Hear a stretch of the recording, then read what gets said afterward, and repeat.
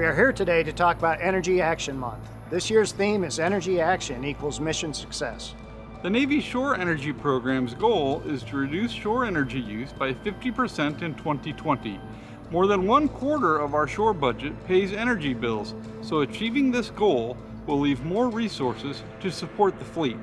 I know we can do it because we've done it in the past. Following the 2011 Japan earthquake and tsunami, sailors across the Kanto region reduced energy consumption by 20% through simple measures such as securing lights and equipment when not in use.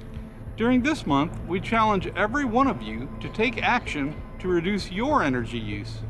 Conserving energy helps to promote stability, maintain regional peace, and to prepare in case of an emergency in the Pacific. Thank you in advance for your help in this important matter.